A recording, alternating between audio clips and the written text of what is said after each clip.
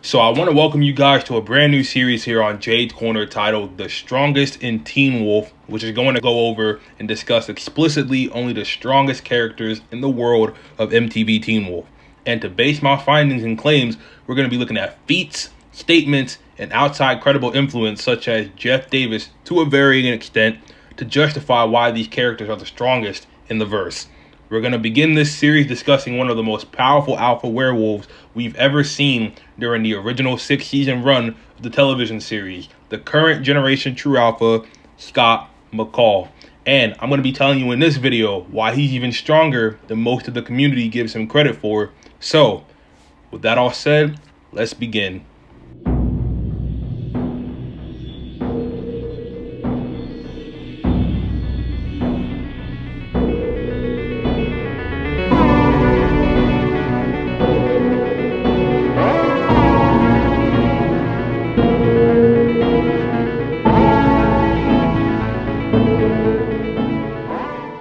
To start off, we're going to do a quick rundown of exactly what a True Alpha is and the power that comes with the status. Later on in the video, we will discuss the strength of Scott and where he scales based on varying points in the series, where he was an alpha, for example, season 3, season 4, season 5, you get the point. Because despite popular belief, Scott does get significantly stronger as an alpha over time throughout the series, despite what most of the community would like to have you believe. So what is a True Alpha? A True Alpha is a beta who can ascend to the status of an alpha through sheer force of will and character rather than taking alpha status through murder or killing somebody. One thing to remember is that True Alphas get no special power boost just because they have the added True to their status. You can pretty much consider a True Alpha just a normal alpha werewolf who got their power in a non-violent, passive way. The only special attribute that's exclusive to True Alphas is that their power can only be taken by a beta of their own making. When Scott became a True Alpha, you could put his strength alongside other non-augmented alphas like Peter Hale, Derek Hale, at least initially at the time of him achieving his alpha status during the event of Lunar Eclipse. Now, when Scott first became a True Alpha, he wasn't anything too special, and you can make the argument that he was weaker than all of the Alpha Pack, Season 1 Peter, and even Derek Hale to a varying extent. For example, he was afraid of his own power and was scared to tap into his werewolf side just because he wasn't used to the power of being an alpha yet. A prime example of this was when he went to Ethan and Aiden to learn how to control and use his alpha roar so he could revert Malia Tate back from her were-coyote form to her human form. Getting abused by the two Omegas and still being afraid to transform because he was still unsure of his new alpha powers yet. We finally see Scott accept his alpha powers for the first time and use them to great effect, might I add, when he attempts his first successful alpha roar and manages to revert Malia Tate back into her human form. Now, just because he was finally able to accept this power does not mean that he was necessarily strong as mentioned earlier. We see him get absolutely abused by Japanese demons known as the Oni, and even a physically well-built Omega werewolf in Kincaid who tells Scott that he has the eyes of an alpha but not the strength. Now, many people in the community, including the likes of Teen Wolf News, and no, this isn't a stab at him, it's just something he misconstrued, which I'll explain in a sec, have taken this statement and have misconstrued it, as I just mentioned, into some weird fan theories that are completely off base, when the explanation of what Kincaid actually said was a lot simpler than it sounds and makes complete sense within the confines of the series. Yes, having pack mates increases an alpha overall's power, but to what degree? We can clearly see that even with the amount of pack mates Scott has, which is quite a few in Season 3, Part 2, might I add, it didn't amount to much over time, as evident in the fact that he was always needing at least one other person to help him take on someone, minus a few occasions, and we know that werewolves get stronger when they take the spark or essence of another werewolf after killing them. The same can likely be assumed for most other were creatures, but for this, we're only staying on the topic of werewolves. Betas, when they become alphas, take the spark of the alpha they kill, which either adds or multiplies their own strength. It's never stated if the spark provides an addition or if they are just a multiplier, but for this video we're going to assume that it's a multiplier because when Derek Hale killed his uncle Peter and gained his alpha status and his spark at the end of Season 1, he was able to go toe-to-toe with the likes of the Kanima for a period of time, and even augmented alphas such as Ennis, for example. When Scott attained his status, he achieved the rank of alpha with a small power boost. Because he never had to kill to gain his status, he never received a powerful spark from a strong alpha, thus him basically being a beta with the eyes of an alpha technically. Now, this isn't to say that he isn't an alpha, because he is, obviously. He's just not as strong as most other alphas in the series at that point in time, and it's probably the weakest if we're being completely honest. Also, his showing against the Nogitsune didn't really help his case in the way of being powerful either, and honestly, Season 3 B Scott was just written to be nothing but a disappointing jobber and a jabroni.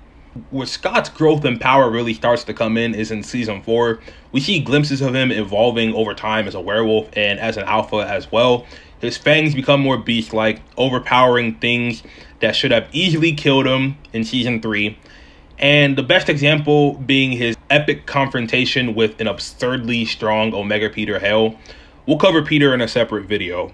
But during their fight, you could see that Scott was learning how to completely master and use his abilities as an alpha to full effect in that battle. With him being able to dodge blows so quick, he looks like a blur, and being so strong to the point that one uppercut was enough to almost completely take out Peter and pretty much eliminate him as a threat. And one thing that's always bothered me about the power scaling and writing of the characters on the show is that sometimes the powers and strength of characters is inconsistent when the plot needs certain characters to win just to push the plot forward. Like, if Scott over time grew in power and was this strong by the finale, then why was he struggling against Kate 2 episodes prior? Now, people will come up with the argument that he wasn't fully shifted. I'll provide another example later as to why that doesn't really matter in the grand scheme of things. After a 6-month time skip in between seasons 4 and 5, we see that Scott had another huge power boost and growth in power, and that is first displayed in his fight against Belasco, aka cheap knockoff Chimera with the Eagle Fang talents that are able to absorb other supernatural creatures' powers. This is another fight that many people in the fandom use against Scott, but like Kincaid and the things he said about Scott, people misconstrued the circumstances. If Belasco was able to incapacitate a Hellhound Jordan Parrish with his claws, being the only powerful thing in his arsenal, because without them he's pretty much cannon fodder, he'd be in the top 5 most powerful characters when that's factually not the case. He used the same tactic against Scott that he used against Parrish, and that was pulling up and ambushing him, something that would bite him in the ass because Scott resulted in literally destroying the bone structure of his forearm forcefully. And forcefully, with using little strength, shoved his bone out of his skin, literally, as you can see on screen here in the clip. And this clearly shows that Scott got much stronger from the end of season 4. And another fight that people love to use against Scott is his infamous duel against his own beta, Liam Dunbar, in the season 5 mid-season finale.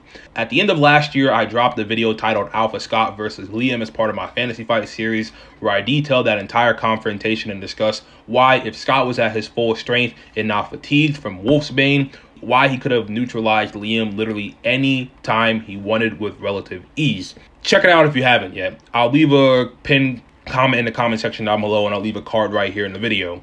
There are many more fights in the later half of season 5 that display the absolute dominance of Scott's ever-growing strength as a werewolf, such as when he single-handedly took out the entire Chimera pack on his own without shifting, throwing multiple guards off of him at once, and even going up against the Beast of Jebeden and surviving almost every encounter with Sebastian, even commenting on his strength and just how strong Scott actually is, even though he's nowhere near as strong as Valet.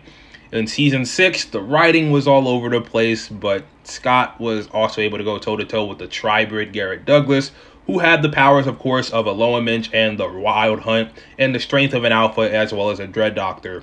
Based on previous showings in the series, Scott should have got absolutely dominated in that fight, as it's shown in the same season that some of the stuff that Douglas was able to do even prior to becoming a Tribrid, Scott was absolutely struggling with and even needed help from his other pack members, such as fighting off even one member of the Wild Hunt and holding a Hellhound at bay, needing help from Theo and Liam to do so, and needing help from Liam and Malia to fight Ghost Riders on numerous occasions, shown throughout the same season.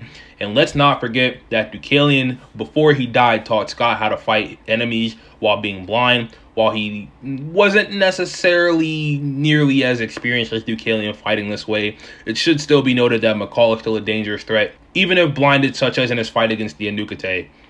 When we see him again in Teen Wolf, the movie this year, it should be very interesting to see just how strong he's gotten over the years since his last canonical appearance in 2015 during the events of the global war against Tamora Monroe and her army of hunters. Scott McCall is not weak, despite what the series would like to display in certain encounters. He's absurdly strong for a werewolf with just a single spark. And when Sebastian Valet, arguably the most powerful and most dominant force in the entire series, compliments you and gives you props for being really strong, you know you're doing something right with your power. Now, I want to thank you guys for tuning into this video. If you guys enjoyed what I had to say today, make sure you guys leave a like. Helps this video get out to more Teen Wolf fans. We are trying to get to 50K by the end of the year, but we are on the road to 5,000 subscribers right now. It's going to be a big 2022, and with that all said, I'm Jades Corner. Make sure you guys have a great rest of your day. Make sure you guys subscribe once again, and when you do, turn on post notifications so that you never miss a future upload from me. I will catch you guys in the next strongest in Teen Wolf videos, and I'll catch y'all in the next one. Peace.